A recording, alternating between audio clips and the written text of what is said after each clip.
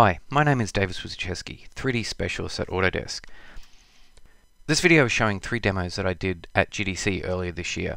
I've broken this video up into 3 parts. So the first part is procedural texturing, looking at Substance Designer through to MyLT and then into Stingray. Part 2 is using PhysX inside of Stingray, but then making a very basic sort of car and then applying that PhysX animation process to the car and then bring it into Stingray. And part 3 is object and character animation from Max into Stingray. I've got these links here. These are places you can go to get like free evaluations of Stingray. If you haven't already had a look at Stingray, these are some of the addresses you can go to get those free evaluations of Stingray and have a look at it. And these links here, the top one is obviously the YouTube channel CG Punch.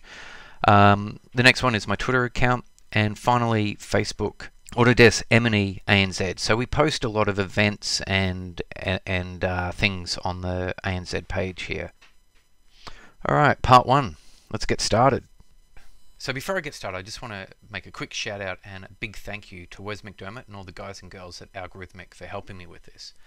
So you can see here we've got this truck, and it's made up of a couple of different components, and each of these components actually have up to 4 or 6 different textures. So we'll just have a look at the crane part of the truck here, and we'll go into this area here, into the substance file here, and you can see that the crane is made up of a diffuse, a normal, a specular, and a gloss.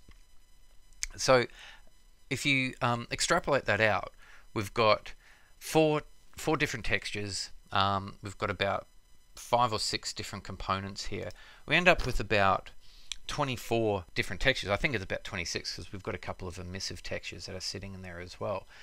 So the reason I want to draw your attention to that is for 2 reasons. One, you can imagine that if I had this truck and I wanted to, say, change the color very quickly, the old way of doing it, I'd have to go all the way back to the base layer of where the color is and go in and change that base layer. With Substance Painter, I can basically change the color on the fly. I can also change the level of detail. I can change where the rust sits. I can change all, so many aspects of this, and I'll go into that in a little bit more detail. But I also want to draw your attention to the size of the actual substance file as well. So if we go in here, you can see I've got this SBSAR file here. So if I just go into where that's sitting, I just want to show you the actual size of it. So you can see here, this is a substance file here, and we're basically looking at something that's under 10 megs. That's got all of these textures, all of this information that's sitting here. Okay, so let's have a look at how we build out these shader nodes and actually get them into Stingray. Alrighty, so I've got this I've got the truck here, and I'm just turning on the lights and everything, so you can see I've got my lights happening in my scene here. And what I'm going to do is I'm actually going to bring in the substance file, and I'm going to build out those shader nodes so you can actually see that working. So what I'm going to do is I'm actually going to use my, let's just close that down and make that a little bit bigger, and let's just go up into Windows here and go to my node editor. So I'm going to use my node editor to build out these. So first thing, I just want to clean this up here, so I'm just going to delete the shader that's already sitting there, and then I'm going to right click on this, go create node, and then go down to my substance. And there you see I've got it here. Now all I need to do is bring in that substance file that I just showed you, which is sitting here, vehicle. And you can see here I've got my substance graph, which has got the crane. Now I can choose lower deck, tires, upper deck, all the components here. We'll start with crane here, and I've got my diffuse, normal, specular, gloss. And then I'm just going to go create shader network. And it's as simple as that. Now you can see the gloss didn't come through, but that's not a big deal. I can just manually get that happening, and you can see here, we'll just zoom in a little bit so you can see what's happening in the node editor. There is my gloss that's sitting there. Now what I'm going to do is I'm just going to, I mean I can put that into anything, but I'm just going to put that into my roughness. So you can see I brought that across from my node editor into my attribute editor, but I can just as easily open out my nodes in the node editor, and you can see I've gone from out alpha into roughness, and I can just as easily draw it across here. So I can go from out to roughness like so. And the great thing with this, something I want to draw your attention to as well, is that, and this is one of the things I do love about using node editors, is that it's color graded, or color graded. It's color matched. So output and input devices are color matched. So for instance, I couldn't put the out alpha into, say, let's look, just a transparency here, because that's red. So I'd have to go color out into transparency, and you can see we've got no blues here. So yeah, so that's how you do that. All right, now it's just a simple matter of bringing that onto the crane. I can just drag that across like so, and you can see it's dropped that on there now. Now I'm going to show you a little bit how to navigate through the node editor and use that a little bit more efficiently. But before we do that, let me just put that off to the side like so. We just want to look at the actual substance file that we've got here and the texture that we've got here. So going into here, you can see that we've got our diffuse normal specular gloss, which we talked about earlier, but we've also got this absolute width, which is basically our resolution of this texture. So I can change that. So right now it's sitting at 512. I can bump that all the way up to like a 2K texture. It takes a few seconds to catch up, but just you can see now that it's a lot more. There's a lot more resolution there, and vice versa. I can drop that down to 32-bit, and you can see that's dropped that down. So what's great about this is I'm not scaling the texture up or down from, say, a base texture. Like I'm not using a 2K texture that I've made and then it scales it down, or for instance a 1K texture and it scales it up. Every time I change this resolution, it rebuilds it. So that's actually a 2K texture now when it comes back, not a texture that's been scaled up to meet 2K resolution.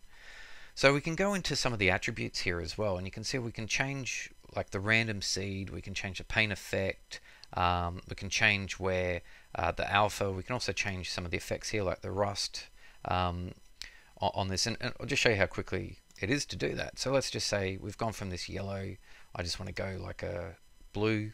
You can see it's changed that color really quickly, and let's just change the randomness of where the rust and everything is.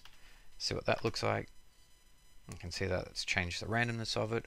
We can change where how the rust is spread. Let's just move that slider a bit, and you can see that the rust will move around differently here. You can see we've got more rust now that's happening. We can also go down, and we've got our setting for our normals. So right now it's set to OpenGL, but you can see we can change it for different settings. Also, this is our output texture. So for Engine, when you're actually exporting it out. So right now, by default, it's set at 512. So it's going to export out at a 512 texture. So when I go to export this, I want to, you know, if I want it to be exported at 2K, then I'll set it to that. So that's navigating through substance file there. So let's just move back to the node editor here, and you can see I've got this network sort of built out like so. Now if I want to add another shader node to this, or so let's just say I want to do the body of the truck now. What I could do is I could just sort of move to the side here and go right click, create node, and go on. But then what will end up happening is I'll have all these networks all over the place. The way I prefer to work is by bookmarking these. So I just select it all, and then just go up to bookmark, and then just go create bookmark, and then I'm going to call that crane. And go OK to that. And then I'm just going to delete this and then go create node, make another substance node. This time bring it in again, and then this time instead of crane, let's go upper deck.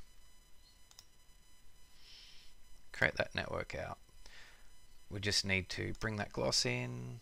Where are you? There you are.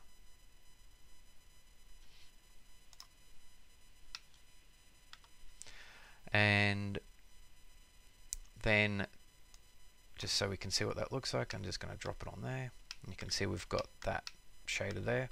Let's just knock up the resolution a bit so it looks a little bit better. Let's just make that 1K texture. There we go. And then what I'm going to do in the node editor here is I'm just going to bookmark this as well. What's this? Upper deck. Just go OK to that. And then if I delete that, what's great about this now is if I want to go back and re-edit, say, or do some more work on the crane part, the blue bit here, all I need to do is go into my node editor and then just go bookmark crane, and you can see it brings it up here. And then if I want to, and then I can go in and start editing this, doing whatever I want to do in here. And then if I want to go to the upper deck, I just have to click on upper deck. So you can see with an object like this, with so many components, this is a nice, neat and easy way of working. Okay, so I won't bore you with going through that process to texture the rest of the vehicle, but you get the idea. You know, it's basically just rinse and repeat, exactly what I just showed you, and that'll do the whole thing. Really, really simple and easy. So the next thing I want to show you here is we've basically got 4 different ways that we can connect with Stingray. So the first way is I can connect through Stingray here doing a live camera link, or yeah, live viewport camera link. So I talked about this in my last video when I talked about when I was talking about Stingray.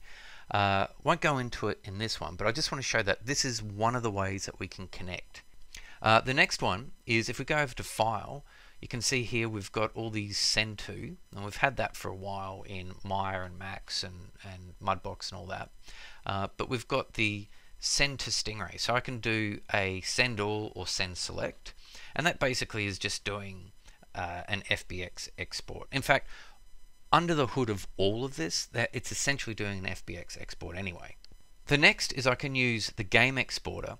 Now, what I like about the game exporter is this is a fantastic way of managing your files. So you can see here, I can select an object, and this is great for, well, I mean, it's great for just props and non-animated assets, but it's also fantastic for animated assets as well. So what's good is it actually sets out my whole path structure for my textures, my geo, animations, rigging, all of that stuff is set, and I can basically drop it straight into my Stingray paths and my Stingray folders that I've already set up in Stingray. So this is a great way if you start creating a lot of assets and you know you don't want to worry about, oh, have I got this texture, have I got that animation.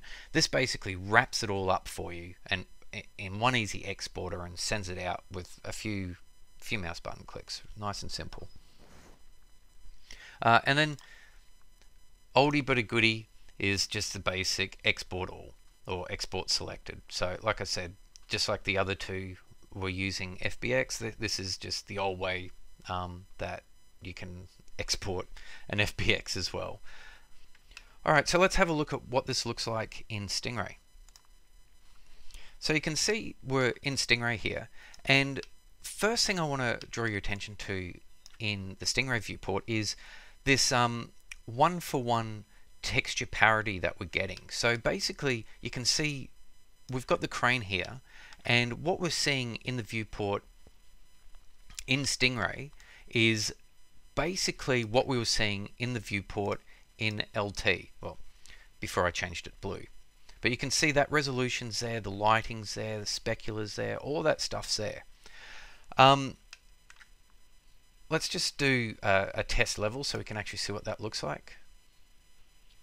So you can see, again, I'm testing the level. So basically, what I'm seeing, this is final game playthrough, like what I'd be seeing if I had this in the game. And you can see what I'm seeing in the viewport in Stingray is what I'm seeing in the final game. But more importantly, what I'm seeing in the viewport in MyRLT is what I actually see in the final game export. The reason I brought in these two different cranes here is one of them is using the Stingray PBS shader, and this one here is just using the substance shader. So what I just wanted to draw your attention to is I've got kind of like two shaders here built off the substance shader network that we were just looking at in MyRLT. But we can use either PBS shader or stay with the substance shader, and we're really getting essentially the same thing that we see in the final in Stingray. Let's add some textures to this fella, and I just want to show you how simple it is to do that. So you can see here we've got all the maps that we had previously in LT, and we've got all the maps sort of sitting laid out like so. Now I can just quite simply and quite quickly just add these color maps, the normal maps, the roughness map, the emissive map, all that stuff, just by going in here and selecting it. So the one I want is this fella here, which is the last three numbers is 648, 648,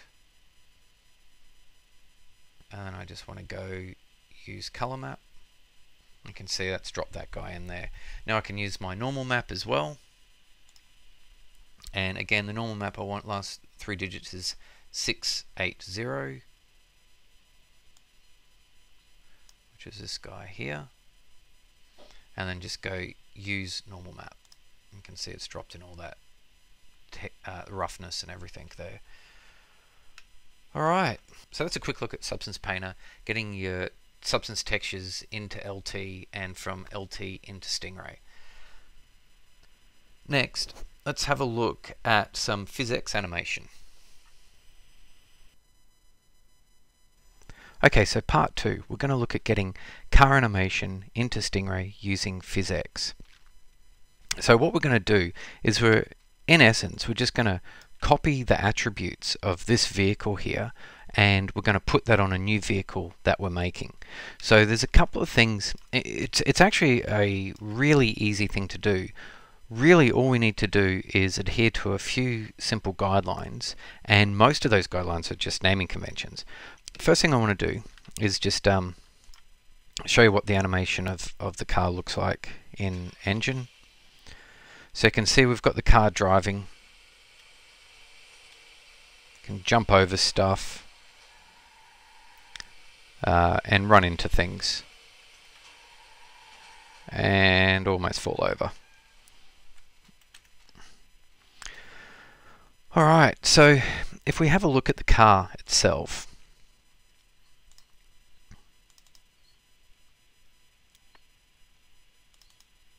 I'm going to go into the unit editor here, and what we've got is we've got the body here, which is called car body, and we've got the tires, which are called wheel front pass, wheel back pass, wheel front drive,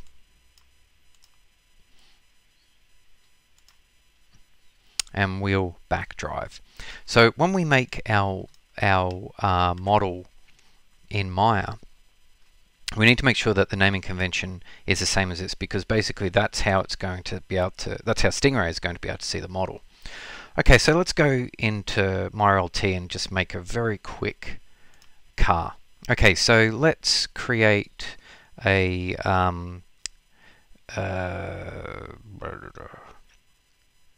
cube, and let's make that just 100 by 60 by 200. Okay, so this is, now when I say we're making a basic car, it can't get more basic than this. This is the body of the car. So as you imagine, the tires are basically just going to be cylinders.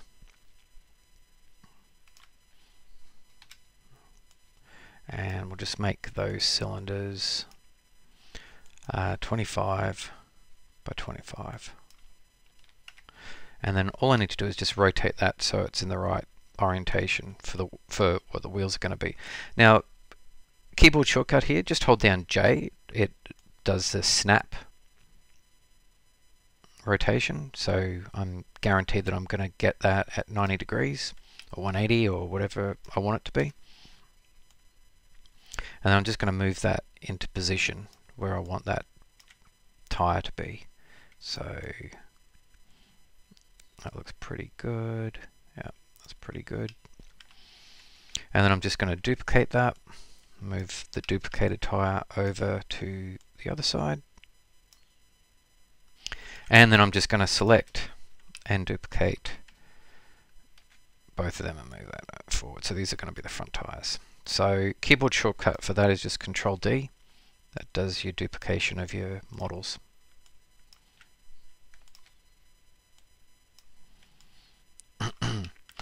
So let's make this area the front and this area the back. So like I said, it's all about naming convention here. So we want this basically to copy or all the attributes from the taxi, the yellow taxi, to be copied onto this. And the best way to do that, and the only real way to do that, is by making sure we adhere to the naming convention. So the body in that model was called car body. So let's change this one to car body.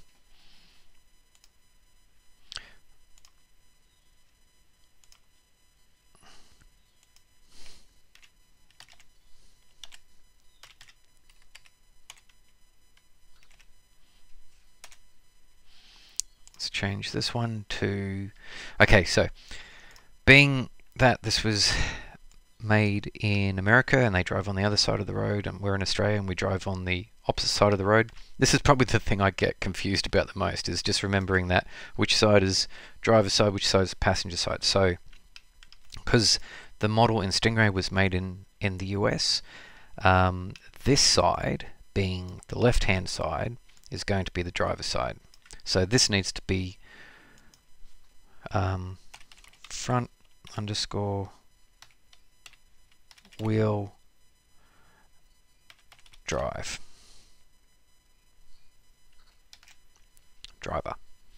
which means this one is rear underscore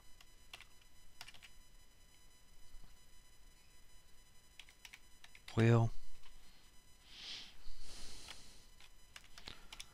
driver, and this is front underscore, actually let me just double check, I think I'm mucking up that naming convention. So what am I calling it? Front wheel driver. Let me just double check what that is actually called. Wheel underscore rear. So that starts with wheel front pass. Okay, my mistake. So let's just go back to that and change that naming convention so we've got that right.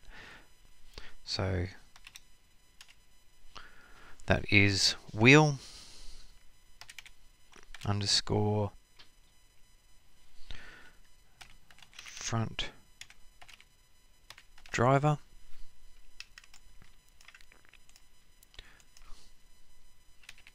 Wheel underscore rear driver.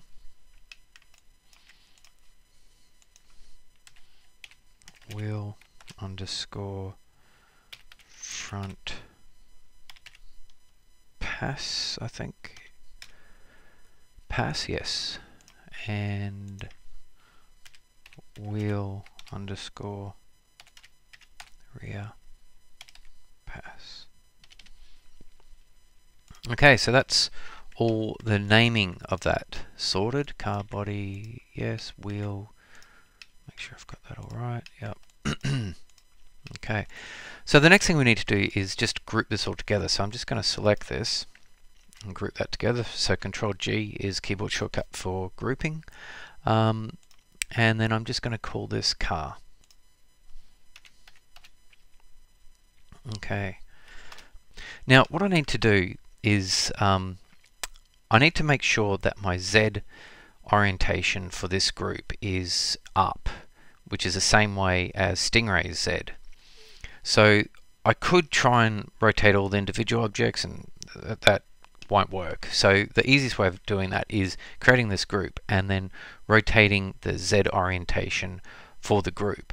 So unfortunately, if I do that with all these objects in the group, they'll move. So what I'm going to do is I'm going to select all the objects and then just quickly move them out, grab the car group, and then just go to my rotation, and in rotation here I'm going to type in negative 90 and negative 180, and then you'll see in that group my Z is now up.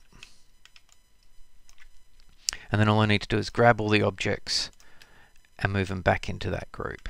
Now one last thing I need to do here is I need to make sure with the group I move this up so that the bottom of the tires is actually on the ground plane, because the ground plane in Maya and Max and all that is the ground plane in Stingray. So right now the ground plane is sitting sort of in the middle area here, which would mean when I brought that into Stingray, the car would be driving, the ground plane would be sitting right here. So I'm just going to move that up. Let's just go to front view. Let's make sure I've got that all good. There we go.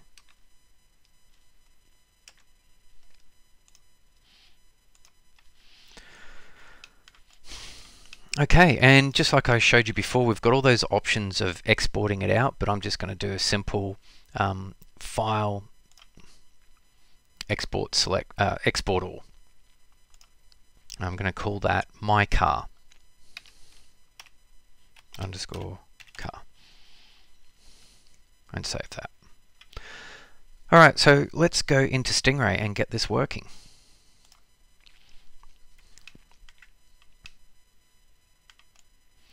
Okay, so we don't need this car now, so I'm just going to delete this guy. And then in models here you can see I've already brought in the folder of my car, and then inside that there's the model, my car. So it's a simple process of just, so in this here I can just go File, Create Folder, and I called it my car.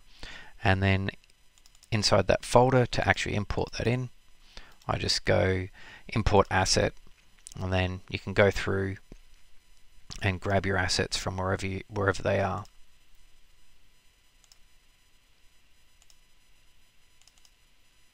So there, I grabbed my car from there. And then I'm just going to drag that into the viewport.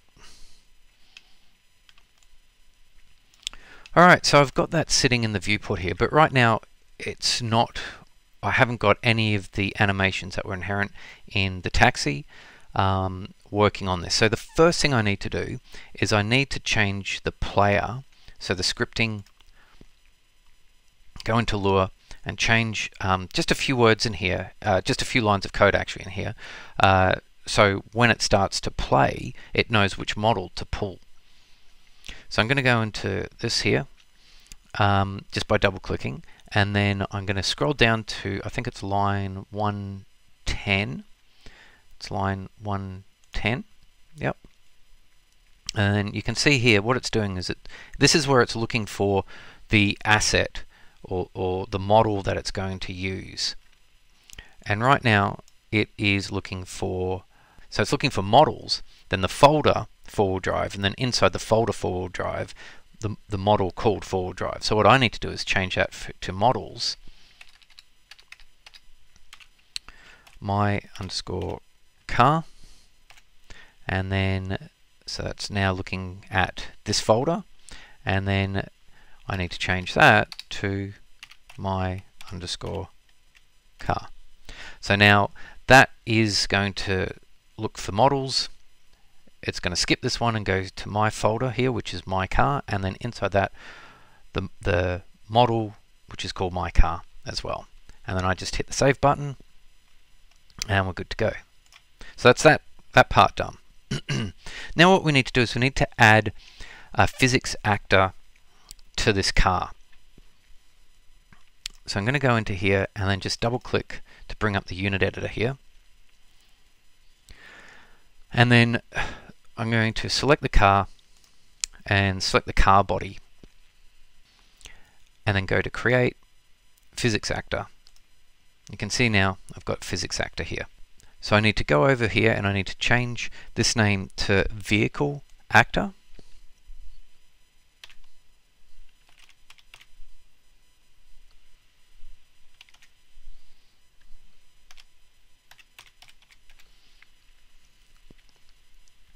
I can leave the node as car body.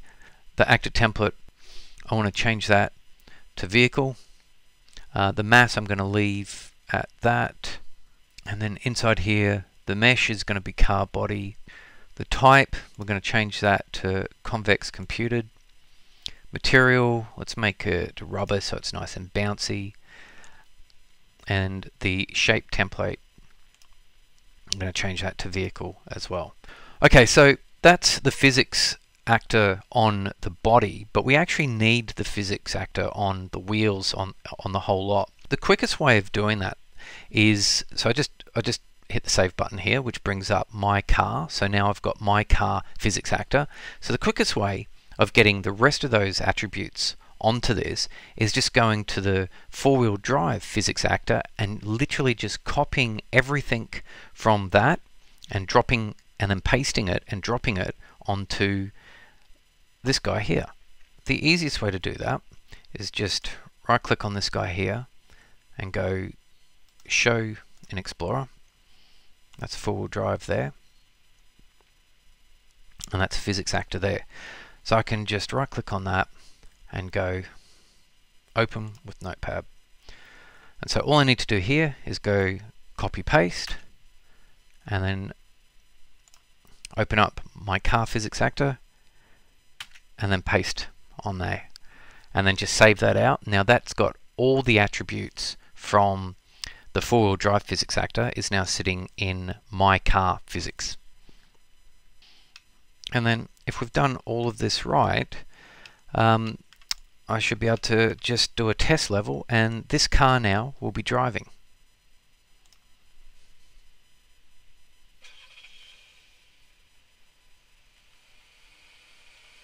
So you can drive over stuff.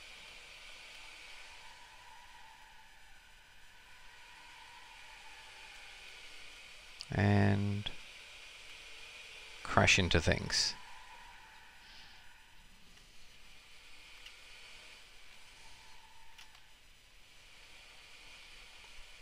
And there you go. That's a very quick and easy way that you can test your car models by copying pasting script that's already sitting in the demo levels that ship with Stingray.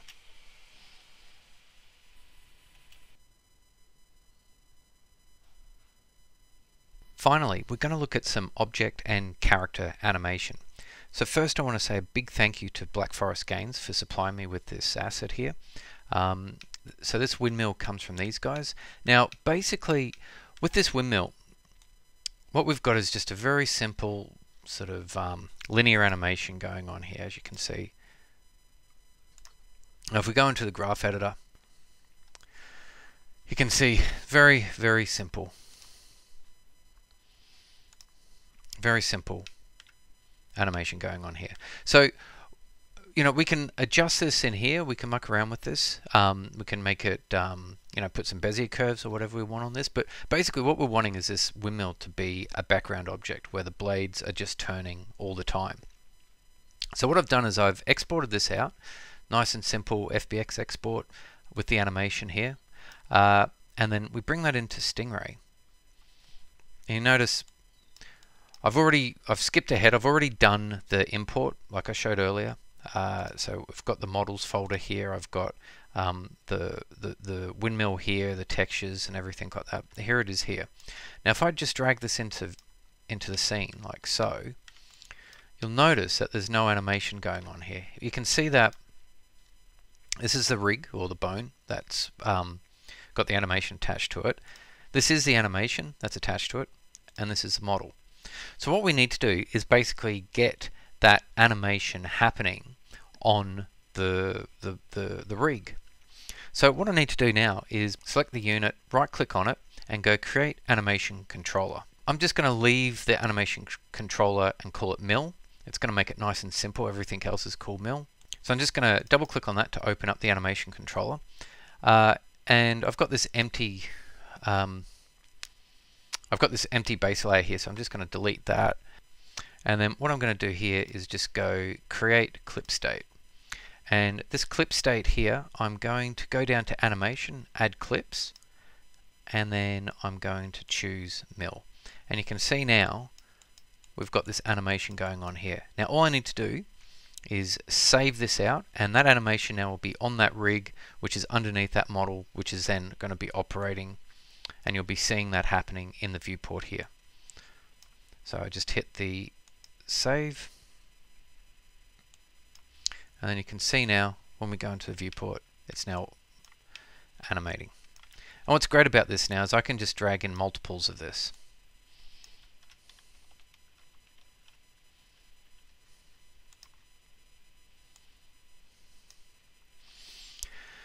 And I can actually go in and change the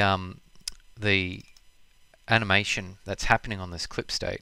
I can do a few things with it, but just to show you playback rate, just real nice, simple, quick way of changing things. Let's dial that up to say 5, and then just hit the save button. And now you notice that the windmills are rotating a lot quicker. Alright, so that's getting basic object animation, working on props and that sort of stuff. So let's now have a look at doing that with characters and actually linking that with other animations. So getting walks to link with idles, with runs, and so forth. So here you can see we've got Sven animating in the scene, just doing a basic walk. So the process I went through here was importing the model like usual, like I showed you guys earlier. But then I also imported an animation set as well. Now this is where going back to the game exporter that I was showing you in LT becomes really handy. So all of this gets laid out if I use the game exporter. What I've decided to do is just bring in some basic animations. I'm actually only going to use the idle, run, and walk. And I've already created an animation controller for this guy. So I'm just going to open up the animation controller. What I want to do here is drop in some clip states. So the first clip state, let's call that walk. Create another one, we'll call that run. And we'll create a third one and we'll call that idle. So let's just move these around and make it a little bit more. Okay, so idle, the animation that we want that to call up is idle. Walk, the animation we want that to call up is walk. And run, the animation we want that to call up is run. Okay, so we've got all of that happening there. Now what I want to do is create some animation events so that I can basically get from an idle to a walk and a walk to a run and back and forth. So I just go into my animation events here and go add animation event, and I'm going to call that one to_walk.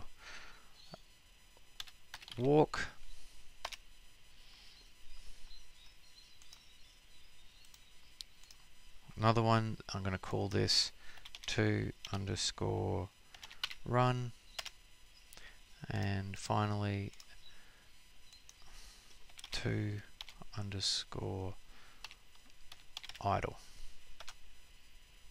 Then it's just a simple matter of going from idle, dragging out to walk. On walk, we want him to go from idle to walk, and then back again. So from walk to idle. So on idle. From walk to run. So to run, and then from run back to walk. So to walk. From run to idle. So we'll say to idle, and then from idle to run. Say to run. Okay, so we've got to idle. So we want to go to walk. He starts walking. From walking to running. From running back to idle. From idle to running. Running to walking. Walking to running. So you can see now how, I mean, this is a very simple example, but you can see how we can start to very quickly build out our character animation tree and have all those interdependencies of animations. So let's just say I've got from idle to walk, but I don't want him to go from idle to run. I want him to have to walk before he can run.